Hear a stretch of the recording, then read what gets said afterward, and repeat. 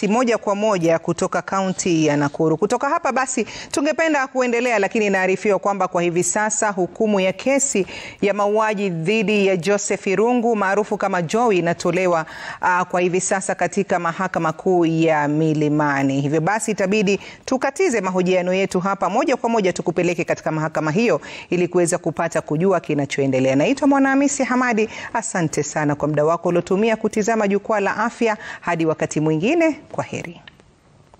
Of the court this morning. In the judgment before this court, which I am not going to read in details, but I'm sure the counsels will have the benefit of this judgment before end of day, I have discussed what sentencing is all about in about 3 paragraphs.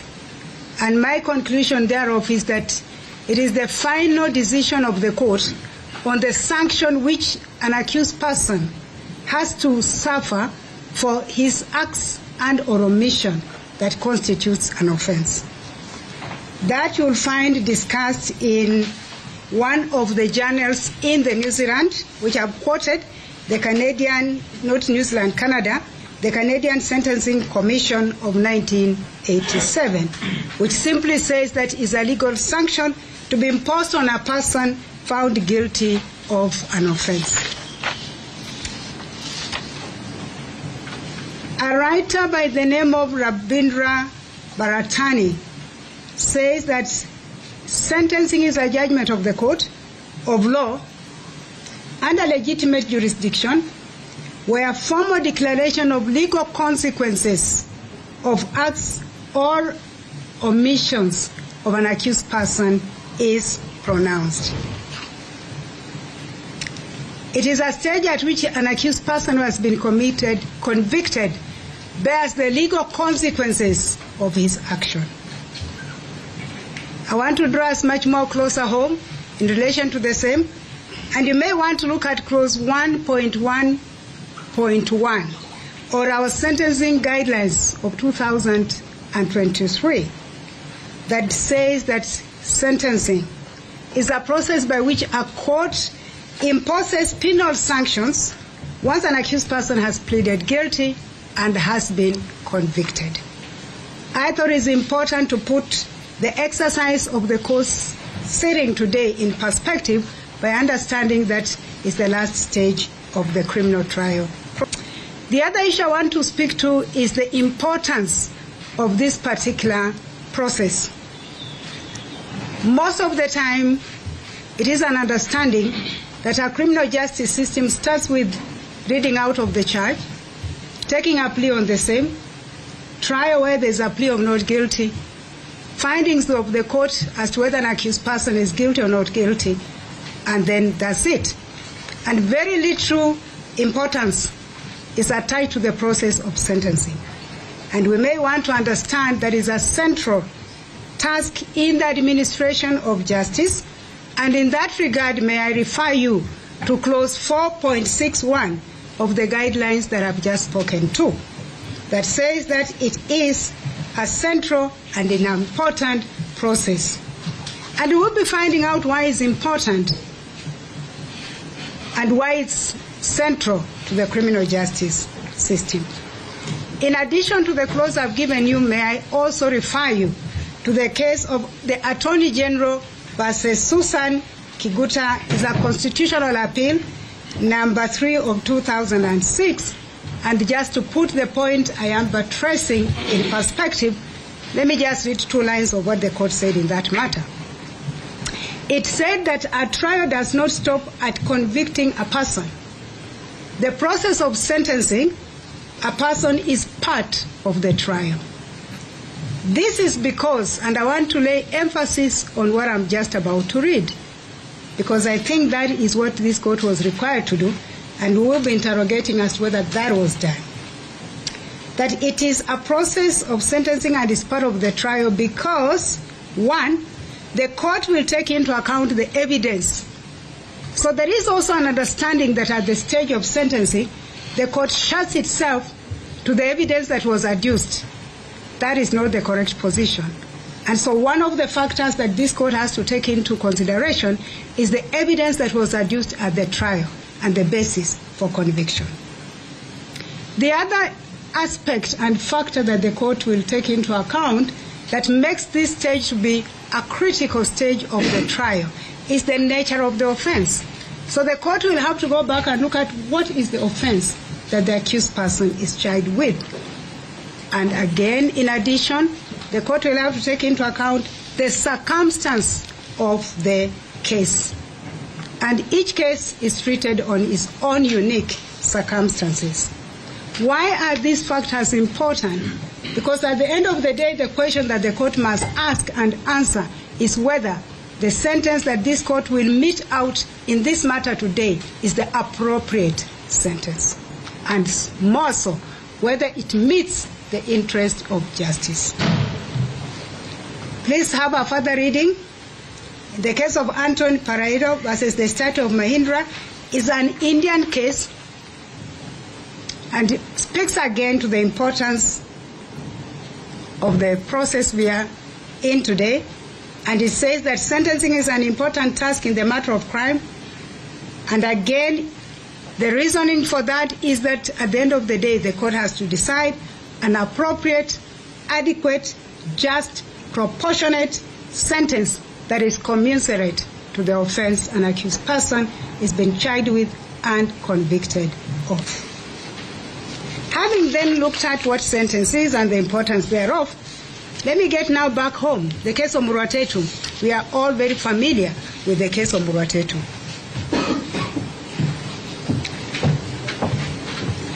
The case of Muratetu appreciates under paragraph 41 of the judgment of the Supreme Court that this is an important stage of trial. And they just use the same words and say at paragraph 41, it is evident that the trial process does not stop at convicting the accused. And the court said this: there's no doubt in our minds that sentencing is a crucial component of a trial. It therefore follows that once the court has arrived at a verdict of guilty, convicted, then the door to sentencing opens. And there are two questions that the court then will have to deal with. And the first question is, what would be the reasonable corresponding punishment for the offense?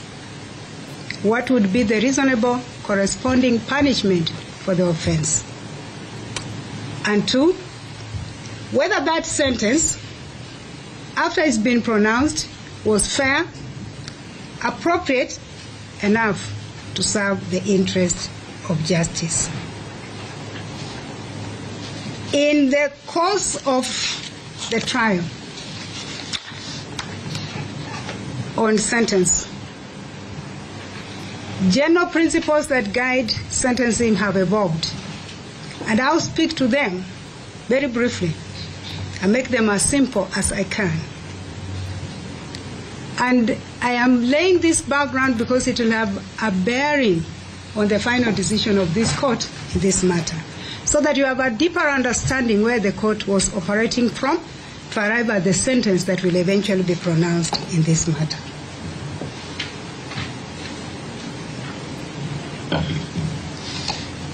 So the recognized principles of sentencing includes one, minimum intervention.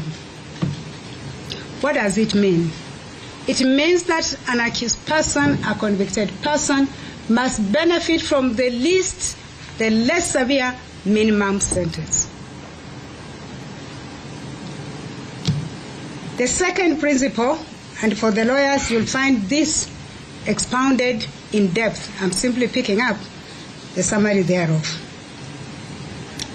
So before I go to the second principle, may I draw our attention to the fact that this principle of minimum intervention is amplified and recognized in our Constitution, and I draw your attention to Article 50 of the Constitution of Kenya that says that an accused person should be given the benefit of the least severe sentence, and especially if there has been change in law in relation to that sentence between the time that accused person was charged and at the time the court is pronouncing its sentence. The second principle that we speak to is the principle of equality before the law. And what that principle speaks to is also reflected in our Constitution. And I want to draw your attention to Article 27, that in pronouncing a sentence, in meting out a sentence against an accused person, it should not be based on any of the factors stipulated under that section, which includes race, sex, color, religion, that would prejudice that accused person. I speak to these things to bring to your knowledge that these are matters the court is live to and matters the court has considered in meting out the sentence herein. The third principle is on proportionality. And this principle on proportionality speaks to two areas. That in deciding what is the appropriate proportional sentence to give, the court will take into account the aggravating and the mitigating factors. And so I am quite live to the fact that it will be important for the court to consider what are the aggravating factors and what are the mitigating factors. I'll be speaking to these principles later as I apply them to the matter before this court. The next principle speaks to imprisonment as the last resort. And this principle has evolved because, according to what is said to be research, it does appear that imprisonment does not even deter commission of an offense. That is the argument for those who have advanced this principle, and that the imprisonment should be the last resort. The other principle speaks to cost effectiveness, that before the court pronounces a sentence, it should stop and ask, what is the cost of, for example, if I may come back home, sentencing a person to prison, what is the economic impact to the society? And in fact, the argument behind this is that if the court finds the prisons are congested, then we might as well defer the sentence and wait for the congestion. I'm speaking to the principles that are generally, globally applicable in terms of sentencing. Let's come back home. What are the guidelines speaking to? So the sentencing guidelines at clause 1.2 guides the court to take into account the following areas in determining sentence, and the first factor is proportionality. And it says that the sentence meted out should and must be proportionate to the offending behavior, meaning that it must not be more or less in view of the gravity of the offense. The other principle or guideline under the sentencing guideline is equality, uniformity, parity, consistency, and impartiality. And I am sure even if one just picked one, that is consistency, that there should be consistency in the sentences that are meted out in relation to same or similar offenses. The sentence should speak to the principles and guidelines of accountability and transparency.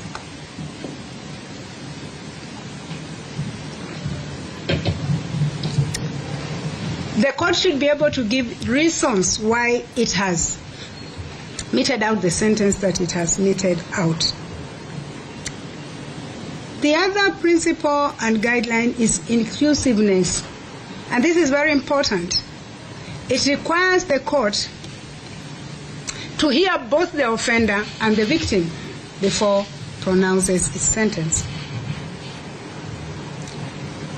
There is need to respect human rights and fundamental freedoms of the parties that are involved, and in this case, of course, the accused person.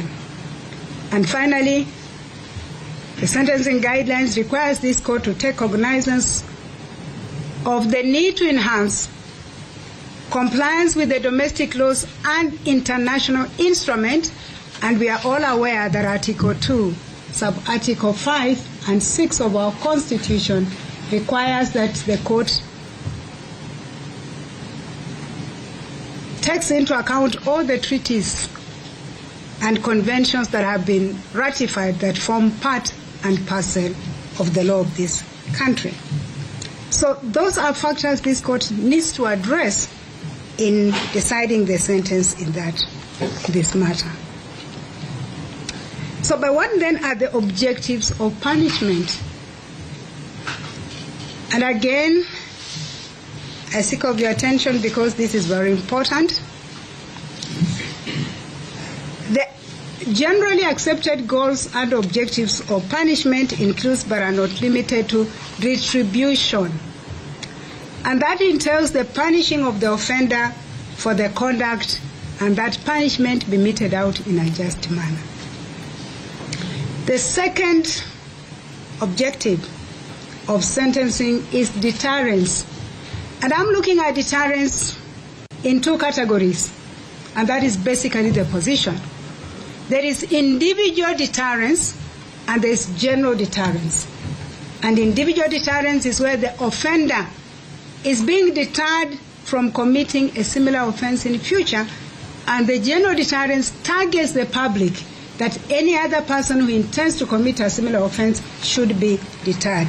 Again, very critical. I'll be speaking to the same as I revert back to this matter. The third objective and goal of sentencing is rehabilitation. I think the word speaks for itself, whereby the sentence aims at giving the offender, the convict, an opportunity to be rehabilitated through designated, designed programs with a view that the offender can reform and be reintegrated back into the society. I'll combine the other two objectives together, and that is restorative and restitution. Those two objectives speak to the offender remedying the wrong in form of compensation, and that would take an order where the court, for example, orders that you have caused harm, and so you need to instead restitute, to bring back the victim to the position that victim was before the offense was committed. I am speaking to all these objectives because we shall be interrogating them and finding out which one is suitable in this given matter. The other goal that we need to address is community protection. And the question the court must ask is this: does the sentence that has been meted out protect the community from the offender? Denunciation. Does the sentence clearly communicate the community's condemnation of the offense? Reconciliation. Should the court order reconciliation, where the family of the victim and the family of the offender sit together and reconcile? And finally, reintegration. Is the sentence of reintegration appropriate, whereby you allow the accused person to go back and be reintegrated?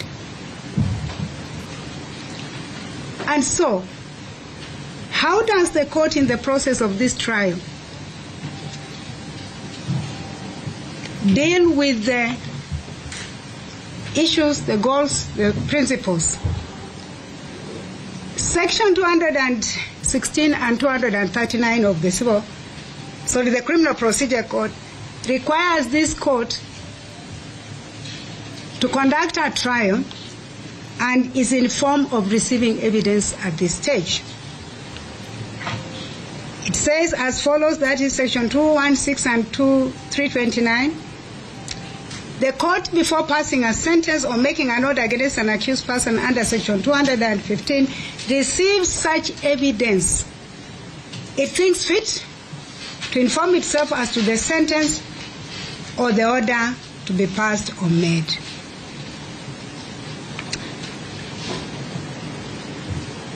In addressing Section 216 and 326 that I've just spoken to, the Supreme Court in Murwatetu case had this to say at paragraph 43. So it said that, therefore, from the reading of these sections, it is without doubt that the court ought to take into account the evidence, the nature of the offense, and the circumstances in order to arrive at an appropriate sentence. And in compliance, therefore, this court directed the parties to file their submissions. And as I indicated last time, the court had the opportunity to receive, to read, and to consider the submissions by the prosecution, the victim's family, and finally, mitigation by the accused person. For the benefit of all of us, I will, in a nutshell, summarize what the prosecution have invited this court to take into account before meting out the sentence. Again, very briefly. The prosecution submissions are dated 6th of March 2024. Before those submissions, the court had sought for the records of the accused person. The court received the records, and the accused person is indeed a first offender. That fact has been considered in this decision. My understanding of the submissions by the prosecution are that they have invited this court to look at the aggravating factors in this matter. And they have outlined them as follows, and I'll read them out. The prosecution invites this court to note that on 20th day of September 2018, the deceased Monica Kimani lifeless body was found inside a bathtub with her throat brutally slit and hands tied. The court is invited to note that the post-mortem report produced by Dr. Peter Ndegwa confirmed that the deceased Monica Kimani died due to severe neck injuries due to a sharp force. The court is being invited to consider that there was serious and grievous harm occasioned to the deceased. The court has been invited to consider that the weapon used was a dangerous weapon and that the offense was an intricate planning. There was intricate planning of the offense. And in capital letters, the court has been invited to note that there was no degree of provocation from the deceased person towards the offender. And finally,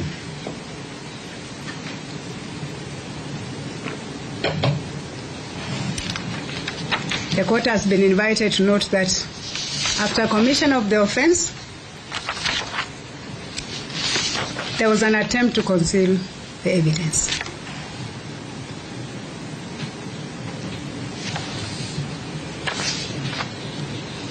Not finally, there's one more. The court has been invited to consider that the crime had serious physiological and physical harm to the victim and the family. Based on these factors, the prosecution argues that this court should mete out the sentence as provided for under the law. They have invited this court to note that despite the decision in the case of Murwatetu, the only thing that that case did was to declare, and I will put it clearly, that the mandatory, and I will repeat, the mandatory nature of the death sentence is unconstitutional, and that it did not declare the death sentence unconstitutional. And so, without going into other areas of submissions which are reflected in my judgment hearing, the prosecution invited this court to pronounce a death sentence. The victim's family, in their submissions dated 7th of March, drew the court's attention to the sentence provided for the offense of murder, which sentence is stipulated under Section 204, which says that a person convicted of the offense of murder shall suffer death. They led the court through the objectives of sentence, which I've spoken to and therefore will not repeat. And they invited the court to take cognizance of the fact that the accused person before the court did not play a peripheral role in the commission of the offense, but he was the main perpetrator of the offense. In that, they are saying that he did not only steal an ID card of a third party, but used it to disguise his identity, changed his clothes and went to the deceased's house and brutally murdered her. They described the murder as being cold-blooded, ghastly, and barbaric. They have invited this court to consider that no amount of monetary compensation can ever bring the deceased back.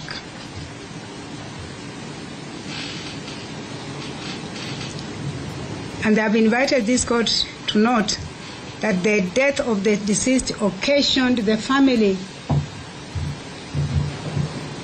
a lot of economic loss, as the business of the family that she was manning in South Sudan collapsed, and that it was the only means of income for the family.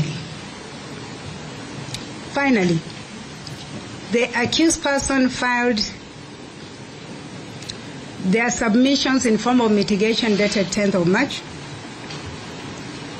And I think it's important I take a bit of time in our understanding of what the accused person said, because he is the one on trial. So I will not summarize too much his mitigation, and also for the parties to appreciate that I've taken it into consideration in totality. The accused says that he's aware that nothing he says at this stage will relieve the pain of the deceased family. And he says the lesser he says, the better. He says that he expresses his sadness that such a tragic loss of life on extreme circumstances bordering, and this caught my attention, okay?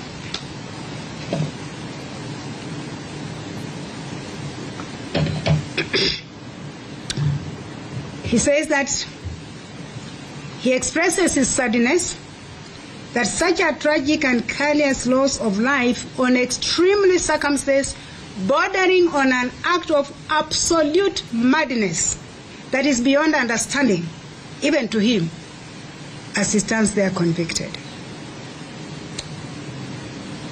He says that it is his prayer that the deceased family will find peace and that her soul will rest in eternal peace.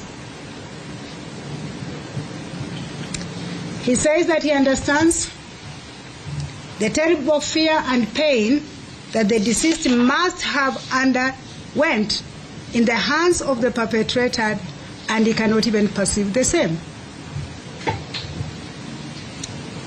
He joins the victim's family by saying that he does appreciate that monetary compensation cannot relieve the pain of the loss of a loved one.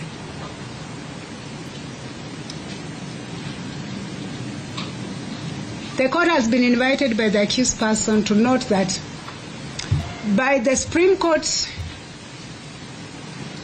declaring the mandatory nature of death sentence to be unconstitutional, then it opened room and gave this court the discretion to mete out a sentence that is not necessarily death.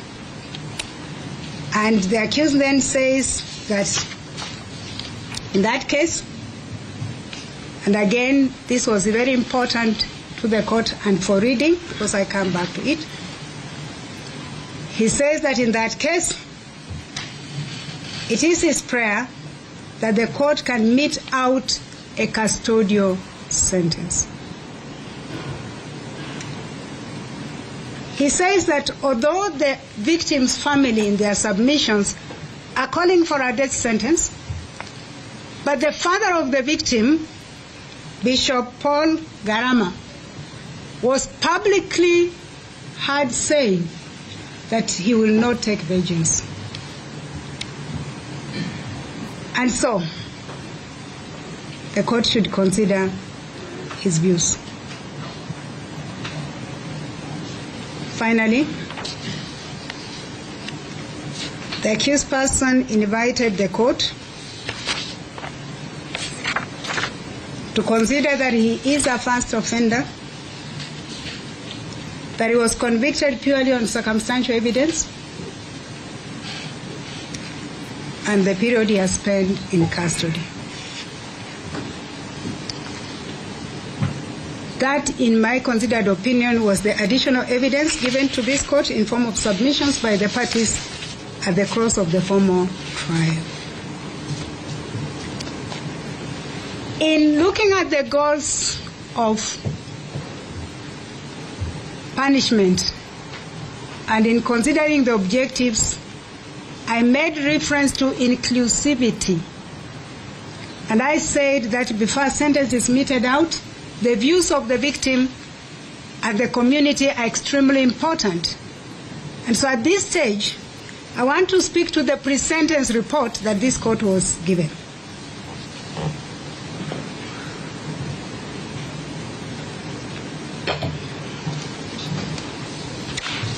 Now, I must thank the probation department because they gave me an extremely detailed pre-sentence report. What comes out of that report is this: that the accused person before this court is 33 years old. His parents are alive. He has 3 siblings who, from the report, are also alive. It speaks to their permanent place of abode at Guta Estate, which is just adjacent to Net military barracks within Nakuru County. It indicates that this accused person completed his secondary school education in the year 2010. He then joined the Kenya Polytechnic and completed his training in the year 2011, where he qualified by being conferred with a diploma in food production.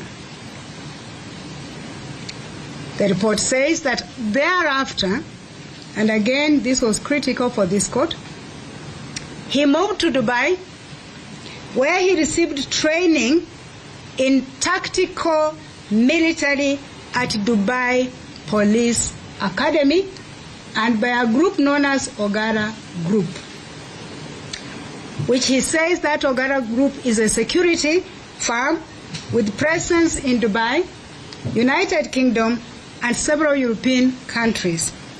And eventually, after that training, he was licensed to offer private security.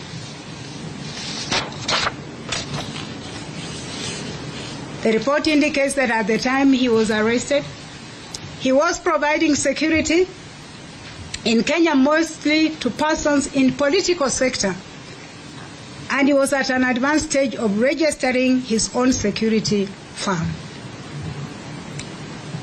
Outside his training and daily work, the report indicates that he's a staunch Christian.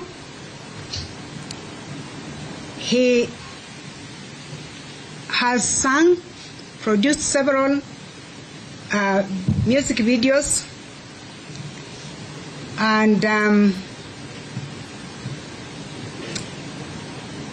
he was actively involved in church activities. It is further indicated that when this offense was committed, he was in a relationship with one Jacqueline Maribe, who was his co-accused, and they were planning to formalize their relationship. At the time of the offense, they were both residing at Royal Park Estate in Langata, and they had resided together for over 1 year. Medical condition, the report indicates that he suffers from asthma since childhood, and that is usually triggered by colds and dust, but is on medication. It is indicated that he has developed nerve problems, and that arose out of a gun incident which we spoke to in the judgment and in this matter. But it's said that the same is treated by painkillers, which gives him relief. On the offense, the report says that the accused person maintains his innocence and that he was shocked and depressed to be linked with the murder of the deceased. That he denies knowing the deceased, but acknowledges that he knows his brother. And it says that he grieves for the family of the deceased for losing her in a gruesome manner. The report indicates that he has good relationship with his family. The sister stood by him throughout the trial. They describe him, that is his family, and again this is important, as a social, overly generous, respectful to authority, committed Christian, and he believes in innocence, although he believes in his innocence, although he has painfully accepted the conviction. The family of the accused says that they have been stigmatized, faced a lot of stigmatization and financial drain in form of legal costs. That they are expressing empathy for the family of the deceased and pray that the perpetrators will be found. And finally, they pray for leniency in sentence. From the community point of view, the probation officer interviewed a senior chief of free area location, Dr. Samuel Macharia, who described the accused person as being well-mannered, respectful, and was not a threat to the community.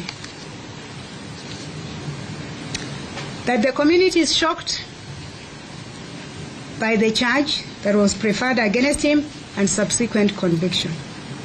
That they vouch for his good character, social standing, as they have known him to be a respectable youth committed to church activities.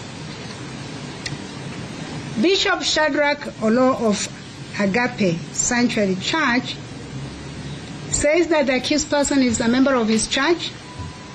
He is steadfast in faith, relates well with fellow Christians, and at the time of his arrest, he was a choir master in the church. He pleaded for leniency.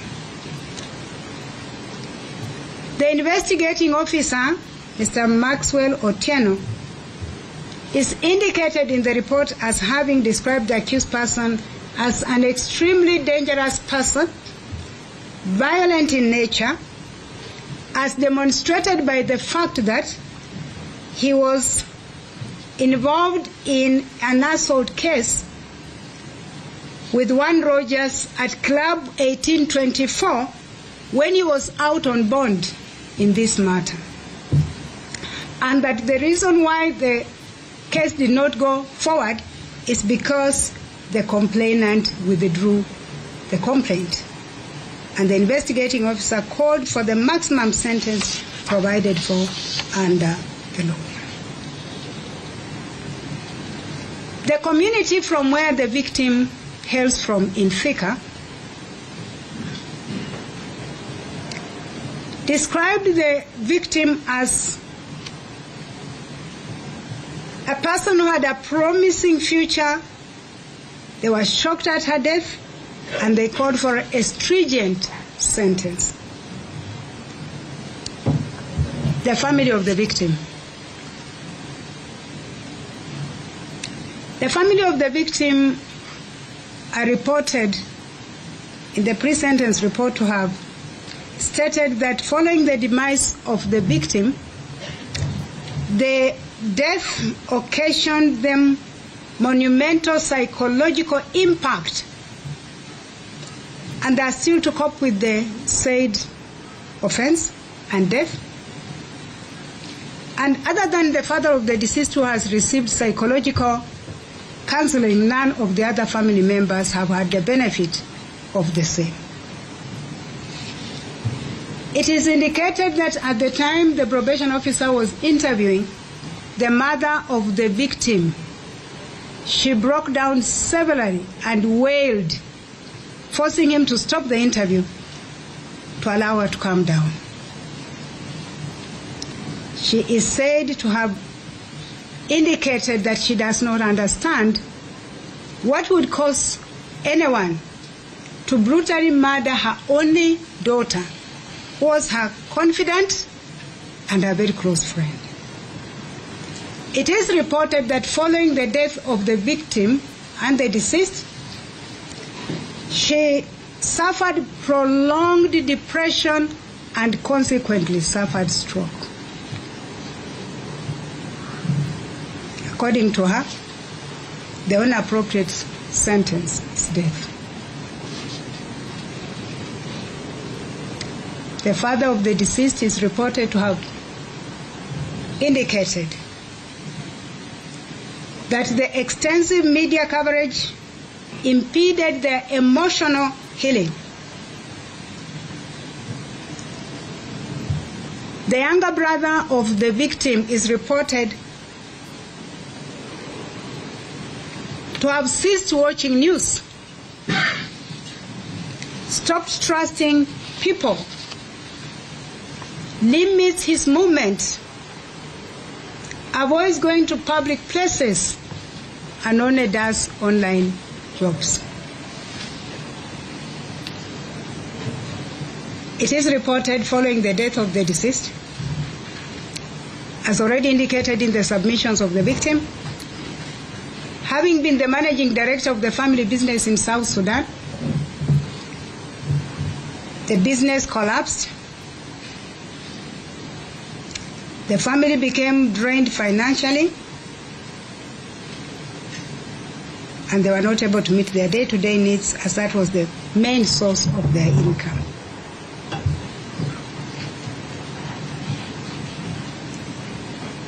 In a nutshell, the family of the deceased hold the view that the maximum sentence provided for under the law should be pronounced, and they acknowledge that whatever the case is, even that particular sentence will not console them or erase their pain. Finally, the probation officer, and again this is very important and the court took note of the same. The probation officer, Mr. Andrew Kanyotu, in conclusion and his own observation, states as follows.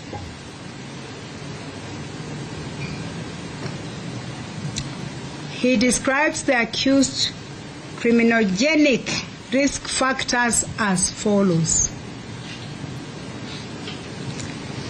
That he lacks stable partner relationships. He has antisocial personality patterns manifested by living on the edge. He is impulsive and a thrill seeker. He uses anger or aggression to control others. And finally, he says that the accused has a double personality trait. What is the recommendation in the pre-sentence report? he recommends that the court uses its own discretion in meting out the sentence, taking into account what is in the report and the sentiments of both the accused and the offender. So, that's a summary of the submissions by the prosecution, the victim's family, and the accused. So what sentence then would this court be looking at? First and foremost, let's acknowledge where our sentences are provided for. Section 24 of the Penal Code recognizes the following forms of sentences. 1, a death sentence. 2, life imprisonment. 3,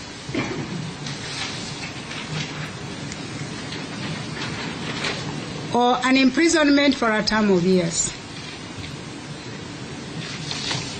Detention under the Detention Camp Act, if that were the offense committed under that act. And it's important to interrogate these types of punishments, because then one needs to do an exercise of elimination inclusive and justify why this would not be applicable. And so I speak to them for our understanding. Fine, forfeiture, payment of compensation, finding security to keep peace and be of good behavior, and any other punishment this court will find and deem appropriate. So this court cannot give a sentence outside those various recognized forms of punishment. When I consider these categories and types of punishments, I classify them into 2, custodial and non-custodial. So again, the question is, having taken into account the evidence as was adduced in this court, taking into account the submissions at this stage of trial, is this an appropriate case for a non-custodial sentence? I'll deal with that. We have already spoken to the fact that a sentence must serve a purpose. And so what purpose would a non-custodial sentence serve? One of the goals that a non-custodial sentence would serve is to give an accused person an opportunity for rehabilitation. And so, is this accused person eligible for rehabilitation? My answer was in the negative. For simple reason that a person who is given an opportunity for rehabilitation must first and foremost himself acknowledge commission of the offense and the need to reform. Without that attitude, there will be no need to consider rehabilitation. It will not work. He will not appreciate, and of course then it will be an order in vain. Alongside rehabilitation, we have the goal of reintegration. And when one is considering reintegration, then several questions must be answered. We are releasing this person to the society. Is that safe? Is the society safe? We'll answer that question.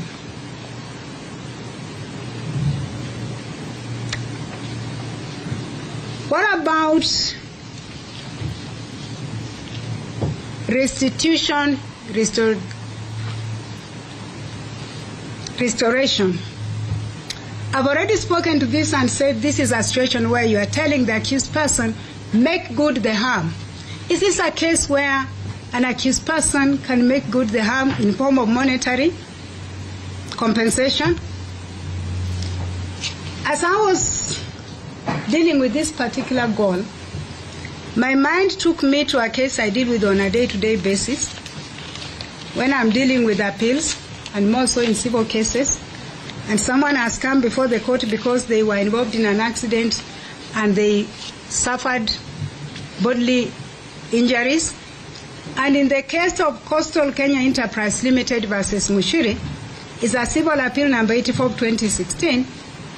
This is what the court said, and which I fully associate with. Money cannot renew a physical frame that has been battered and shattered. And so in my considered opinion, this is not an appropriate case where the sentence that is being meted out is aimed at restitution, restoration, and or compensation in monetary terms. What about reconciliation? Should this court give a sentence that would aim at reconciling the two families? Having listened to me read out the pre-sentence report, it is very clear that these two families are incapable of sitting to negotiate, to reconcile. Where does that leave the court? The court was left with only two objectives to look at: retribution and deterrence. And I've already spoken to them at the beginning of this judgment. That is where the court punishes the offender, at the same time deters the offender from repeating the offense if given an opportunity, and the general public from committing a similar offense. The purpose of law and the aim of law, in my understanding, is to maintain law and order and protect the citizens of a particular state. That is why one of the objectives of sentencing is community protection. And therefore the sentence any court pronounces must speak clearly to the community condemnation of criminal conduct.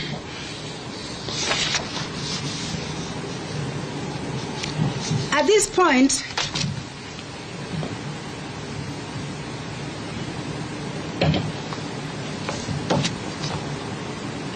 I was drawn, and I'm entitled as a court, to take judicial notice as I talk about and discuss general deterrence, to take judicial notice of the social justice concept.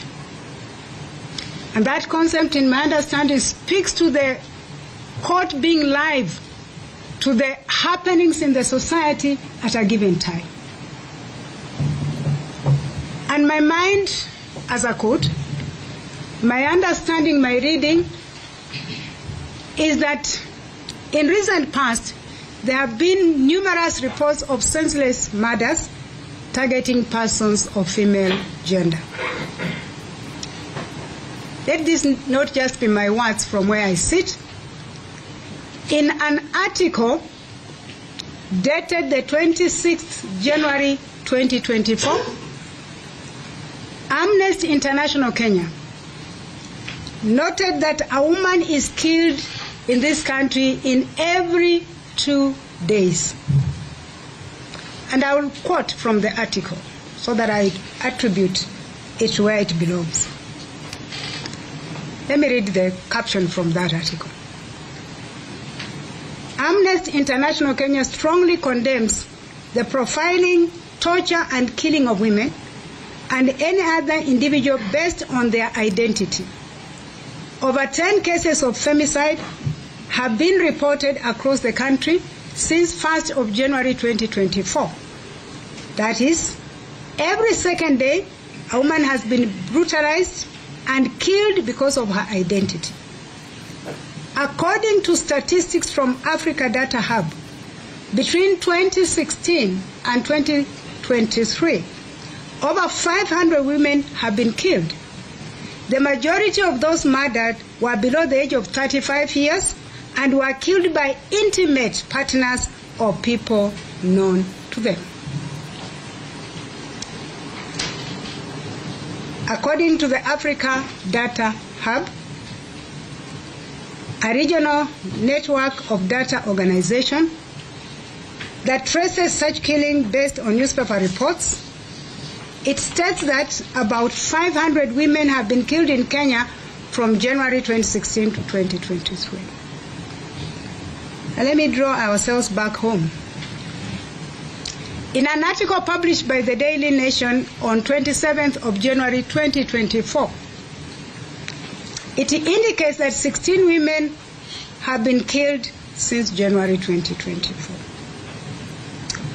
The most disturbing was a case of Rita Mweni, a 20-year-old student at Jomo Kenyatta University of Agriculture and Technology, who was lured to a short accommodation apartment at Roysambu, commonly known as Airbnb. She was murdered, her body was dismembered, her head was dumped at a different location, and one can only but consider the words said by Dr. Jansen Odwal, the pathologist. And these were his words. He said, "This is the first time I've come across such an incident in my forensic life. I have never come across such an incident." And so when we are considering the public's denunciation of a crime, one cannot live outside the prevailing circumstance in the society. It is the understanding of this court that these reports speak to a situation whereby the social fabric of the society has been torn into two, right at the middle. And the court must then live to its role to protect the society.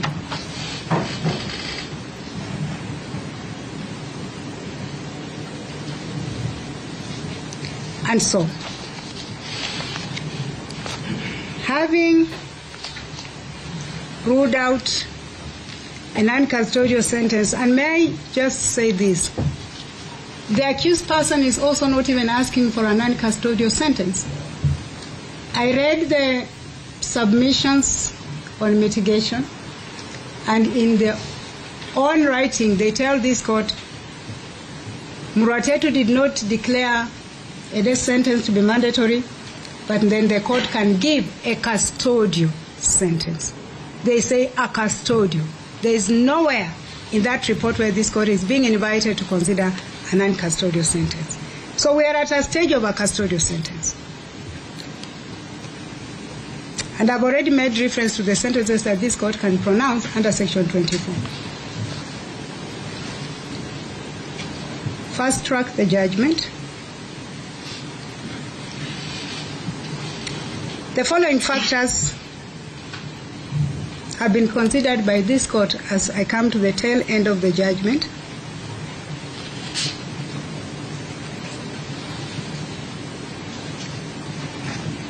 And there are only 3 sentences that are open to the court. A sentence for a term of years, life imprisonment, or death. The question that we all must ask is this: how many years, and what would be the basis for those years?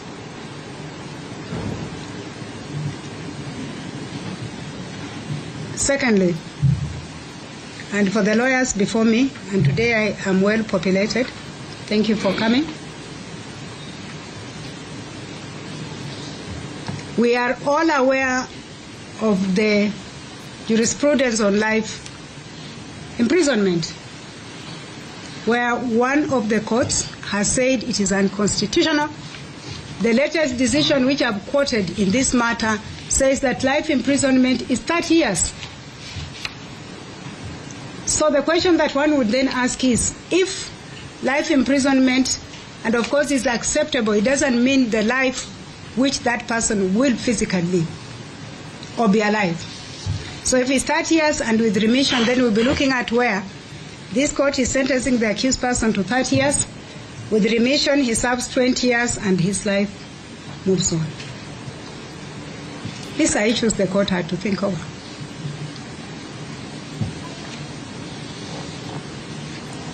I have, of course, taken into account issues of human rights.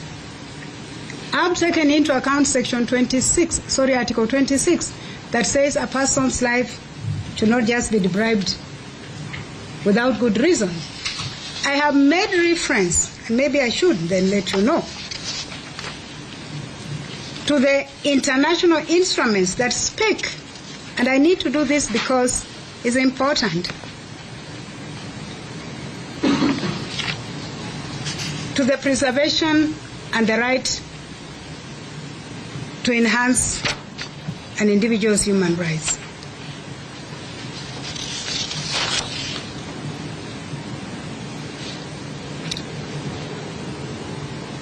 The International Convention on Civil and Political Rights, which has been ratified and which then, of course, becomes part of our law under Article 2, Sub-Article 5 and 6, says this, and it's important that I read it out because you need to know that. It starts by saying every human being has the right to life. And I stop there and I tell myself as a quote, every human being has a right to life. That every human being includes the victim and the offender.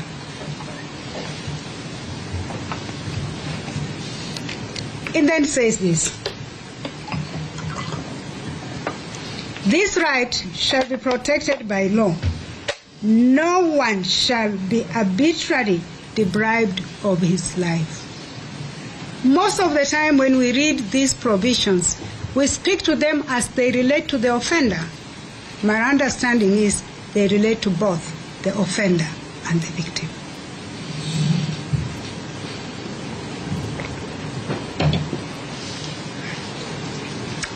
That convention states as follows, that in countries that have not abolished the death penalty, a sentence of death may be imposed only for the most serious crimes in accordance with the law in force at the time of the commission of the crime. So these international instruments that speak to human rights do recognize that there are exceptional circumstances when the death sentence may be inevitable.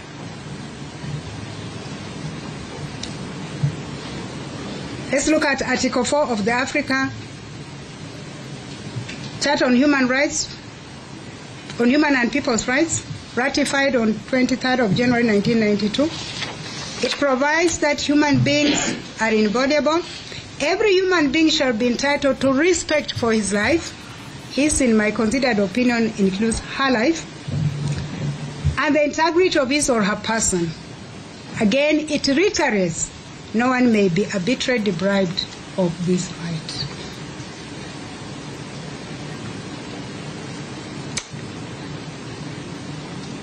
Muratetu reflected again.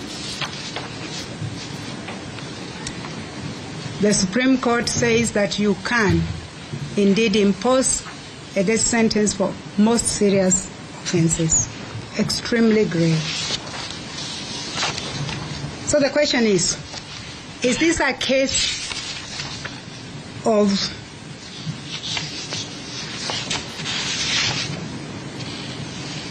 serious crime? In answering that question, I considered the following.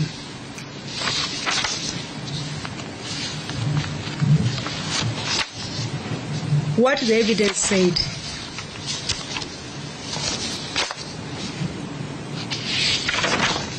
And the first thing that was revealed by the evidence is the manner in which the offense was committed.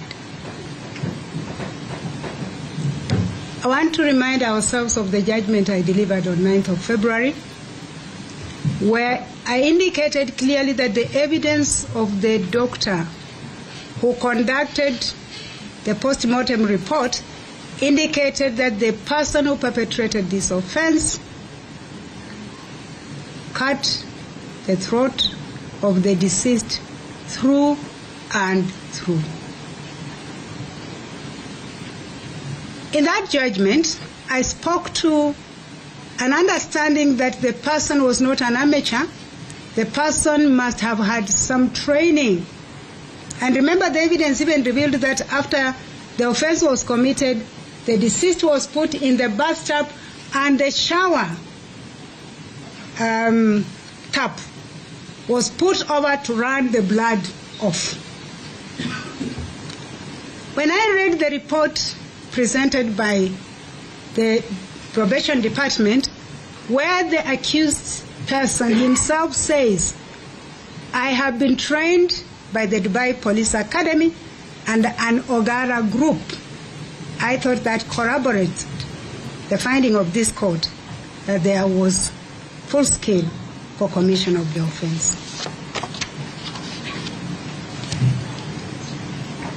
I do recall saying in that judgment that the manner in which the offense was committed did not at any time intend to give the deceased 1 more minute to live.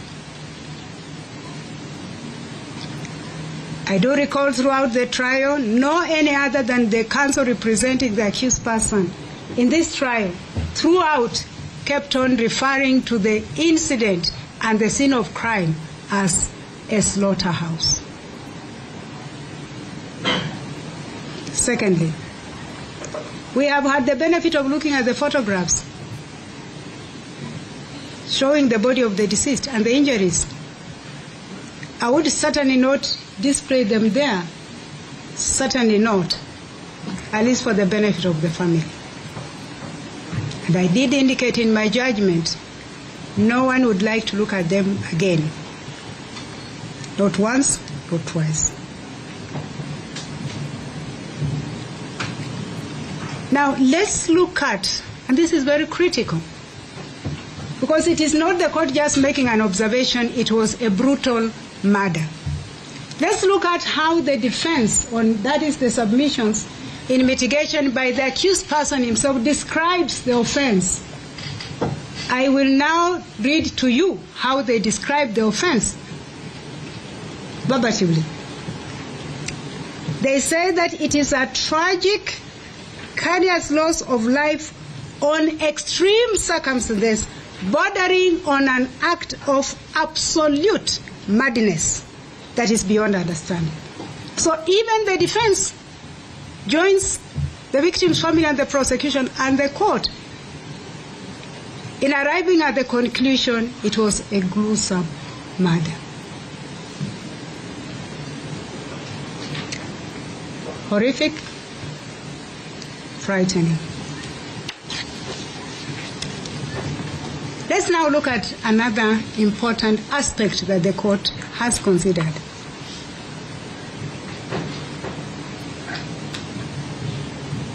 The consequences of the offense.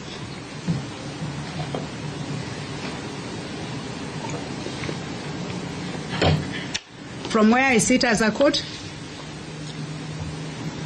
each one of us is responsible for the natural and the probable consequences of our actions and or omission. So it's not just an issue of committed an offense, but the far-reaching consequences of that offense cannot be ignored. And so in this case, it is undisputed that the deceased was the managing director of the family's business in South Sudan. It is undisputed that the business collapsed after her demise. It is undisputed that that was the source of income for the family, and we can all appreciate the natural and probable consequences of that. I have already made reference to the fact that the other consequence of this offense is what has been described, and unless there is evidence to the contrary, I believed it because it's in the probation officer's report that the mother of the deceased suffered depression and stroke, and she has hardly healed. I've spoken to what the brother is said to be undergoing. This court, and I never lose out on anything, I try to get as much of in-depth of the material before me as I can, has been invited to take cognizance of the fact that the father of the deceased at one time said, I will let go. That did not form part of my record, because what formed part of the court's record is his sentiments as expressed in the brigade report, and that is what I would safely go by. But I'll be concluding with one or two other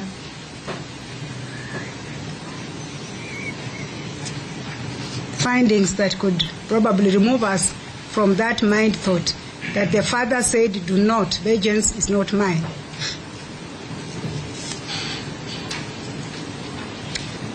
I also want us to just, in concluding, other than looking at the manner in which the offense was committed and the consequence of the impact of the offense, I took a bit of time to look at the character of the accused person. I have already spoken to how the probation officer describes him: aggressive, and social personality, and concludes he has double personality trained. But let's look at what else this court was able to gather while hearing this matter on the character of the accused person. It was the evidence of the guards at Royal Park Estate, where he was staying, that he would not allow himself to be searched. He would brandish a gun and say, I work at State House, and just drive off. It is the evidence of the brother of the deceased that even during the hearing of this case, at one time, he blocked his car when the case was going on. And of course, you have heard from the IO, even when he was out on board, he was still involved. I'm not condemning him because there's no charge before me. But the court cannot avoid looking at this. Because at the end of the day, the question is this: is this a person you want to release back to the society? And these issues become extremely critical for consideration.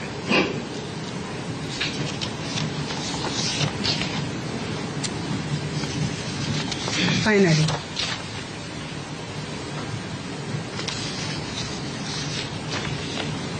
this matter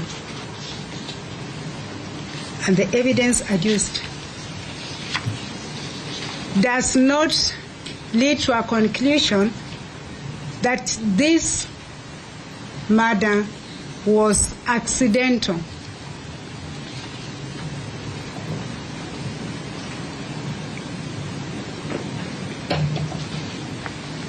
That the perpetrator did not have an opportunity to think about the consequences of his action. It was intentional.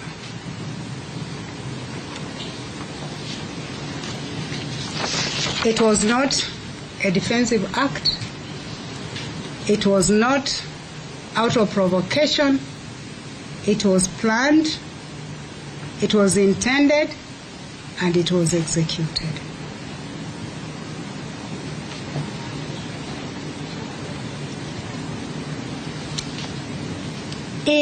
And those who do not subscribe to Christian faith, bear with me. I do, and that's the only place I could make reference to.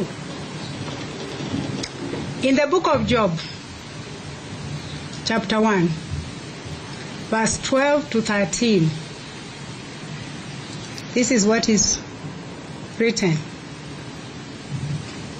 I think I looked at was it NIV? You can find out. It speaks to the same thing. This is what the Lord said to Satan Behold, all that he has is yours. Only do not lay a hand on his person. I will repeat.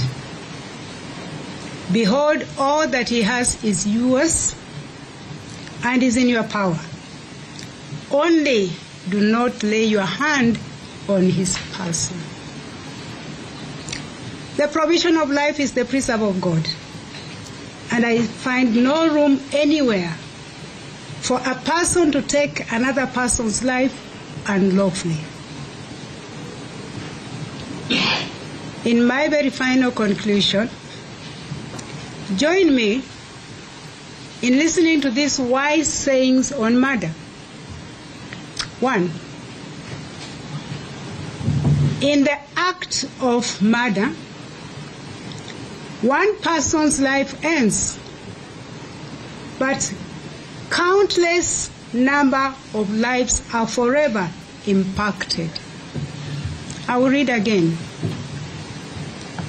In an act of murder, one person's life ends, but a countless number of lives are forever impacted. Secondly, murder leaves behind a trail of shattered dreams and broken hearts that can never be healed. Murder leaves behind a trail of shattered dreams and broken hearts that can never be healed. I have said the accused person before me is 33 years. The deceased was 28 years. Thirdly, the act of murder is a heinous crime that challenges the moral fabric of society and demands justice. And so it is not just a loss to the immediate family. Of course it is in the highest degree, but it's a loss to the society when one is killed unlawfully. And so, based on everything I have said,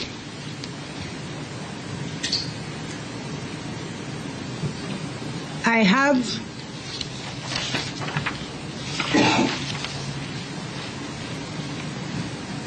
ordered that the first accused person before this court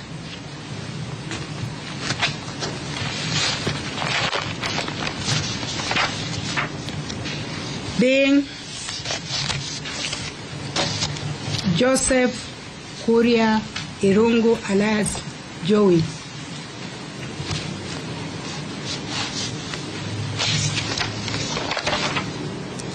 shall suffer death as provided for the offense of murder under section 204 of the Penal Code of Kenya. Unless that sentence is lawfully set aside by a court of competent jurisdiction. That is the order of the court. Thank you.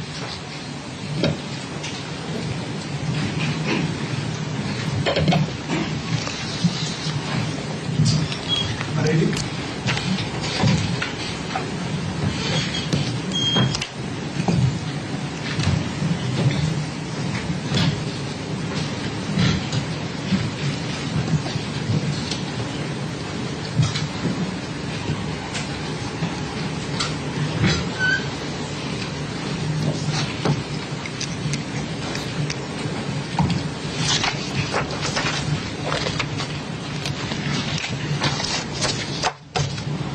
Yes, Counsel. Yes, my lady. For purposes of appeal, the phrase we provided with copies of copy of the judgments and sentencing decision and judge proceedings.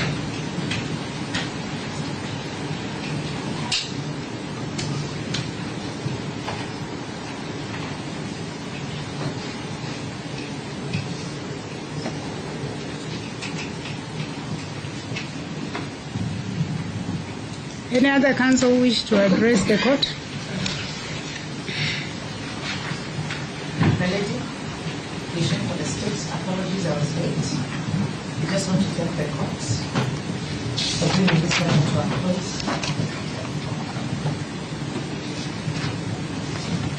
We're in alignment with their sentence, and we still would like a copy of the sentence once it's available.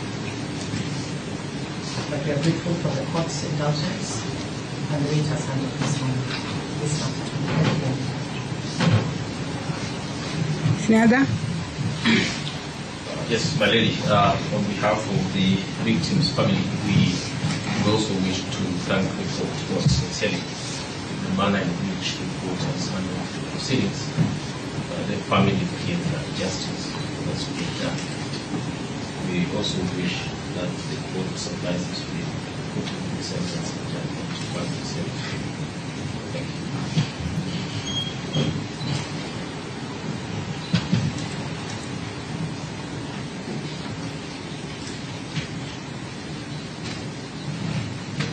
Okay. A right of appeal is a constitutional right which the accused person should feel free to exercise. Is important. You are entitled to the proceedings, the judgment that the court will deliver on today's judgment. And when the file was brought to me, and I'm sure by now my judgment, it was actually available the same day I delivered before 7. So just ask the Honorable DR to give you the proceedings and the judgment. I've always said that my judgment is never accessible until I've delivered. My judgment on sentence is here. As I was delivering, I could see quite a bit of typo. So it's just an issue of polishing it. You should have a copy. I'll sign a copy before end of day, and you should have a copy. Okay? So unless there is any other person who is addressing the court, may I have the last bite of the cherry? First and foremost, please allow me to sincerely thank all of you.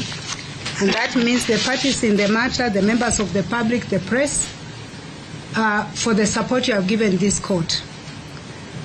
I took over this matter from my brother Justice Wakiaga, and as much as I know there has been a bit of complaint that he's taken long, we did the best we could.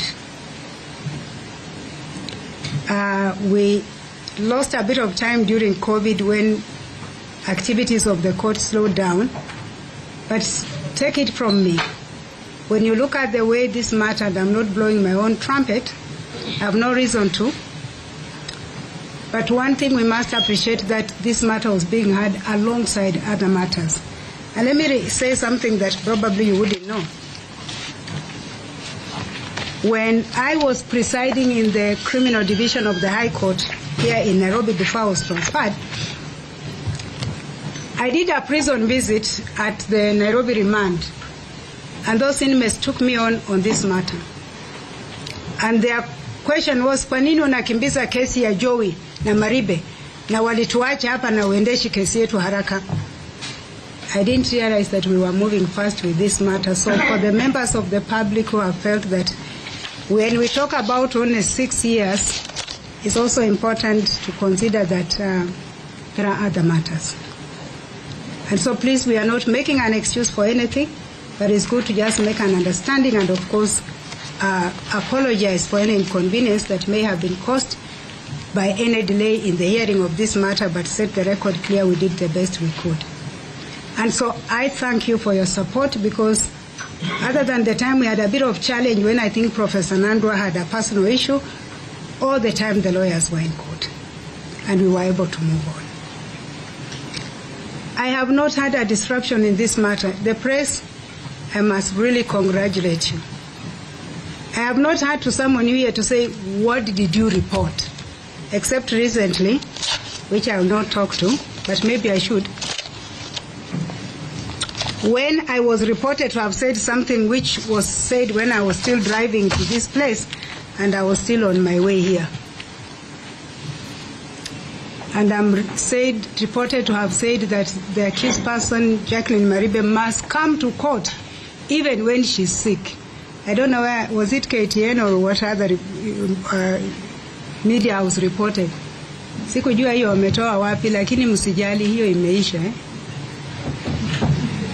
Iliisha hivyo tu. You know, you must also choose the battles to fight. But what I'm saying is that generally speaking, I really want to thank you. I know you are quite a number of you, and you are understanding, but I've not had any reason to complain that you have not reported these matters factually correct. So thank you very much. Please keep up the good job you're doing. For the rest of us, thank you for coming, supporting the judiciary as it were. Your patience with us is highly appreciated. And with that, I wish you a good day for the rest of the day. For our staff, the court assistant, and of course, my other good friends, I can even see one whom I've worked with for a long time, the gentleman there. Tumefanya kazi miaka ngapi? Over 10, eh? Please don't say anything more, they'll start guessing my age. So thank you very much, court assistant. Unless we have any other matters that are before the court, I would request then we officially adjourn the court.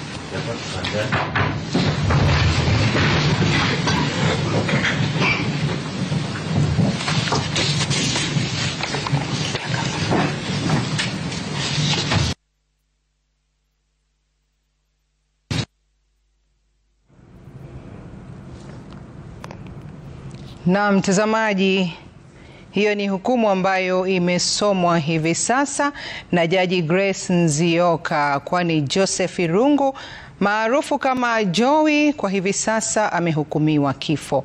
Jaji Grace Nzioka amesema kwamba amempata Jowie na makosa na anastahili kutangamana na jamii hiyo na kumhukumu kifo.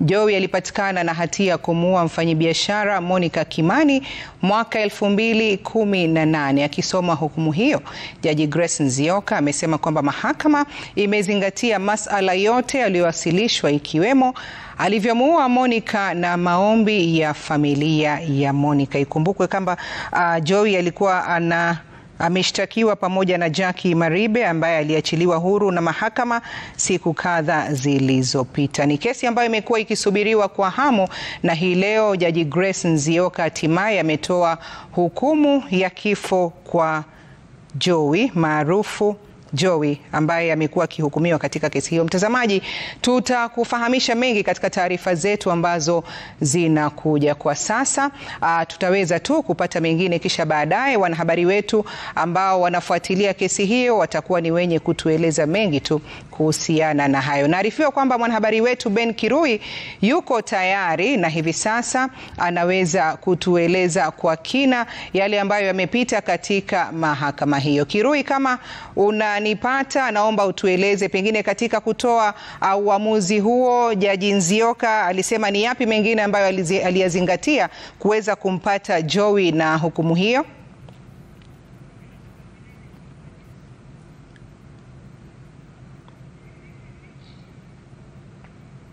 Na Kirui, kama unanipata, tungependa kujua kutoka kwako, umekuwa mahakamani kuanzia wakati ambapo hukumu hiyo ilikuwa inasomwa. Je, ni yapi mengine ambayo Jaji Nzioka aliweza kuyazingatia kabla ya kupitisha hukumu hiyo?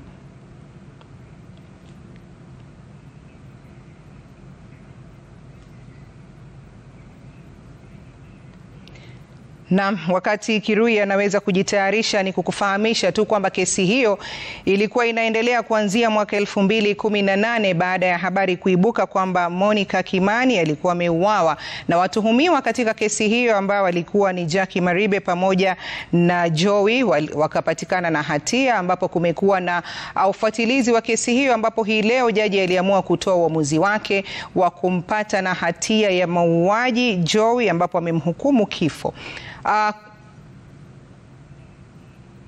Naam, basi tutakomea hapo kwa sasa. Iwapo tutampata mwanahabari wetu tutarejea ili tuweze kukufahamisha zaidi.